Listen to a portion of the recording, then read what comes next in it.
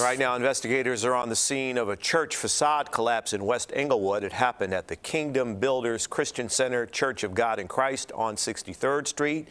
Bricks covered the sidewalk, even dropping to the street. CBS 2's Suzanne Lemon-Yo has been following the story all day. She joins us with the latest. Suzanne. Jim, I'm going to show you something. Take a look right here behind me.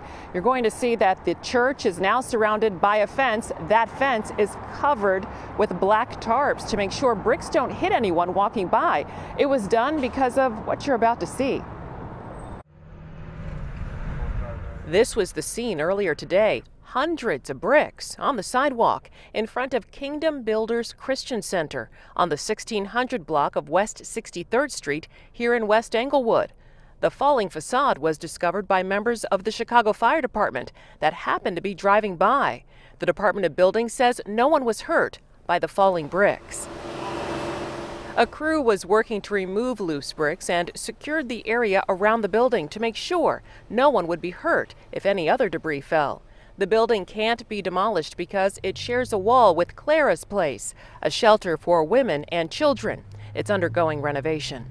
A Department of Buildings inspection done on November 20th of last year showed that the owner failed to maintain the exterior walls of the building and keep it free from holes, breaks, loose or rotting boards or timbers.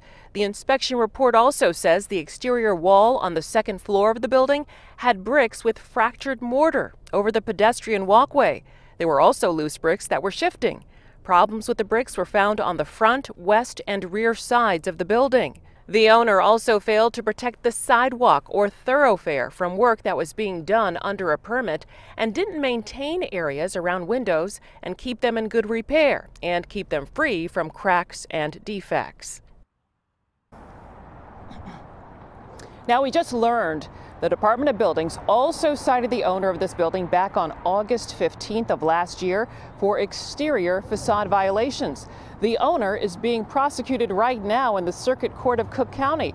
Now, we tried to reach the owner for comment. They're supposed to be back in court on March 18th. In West Englewood, Suzanne Lemon-Yo, CBS 2 News. Suzanne, thank you.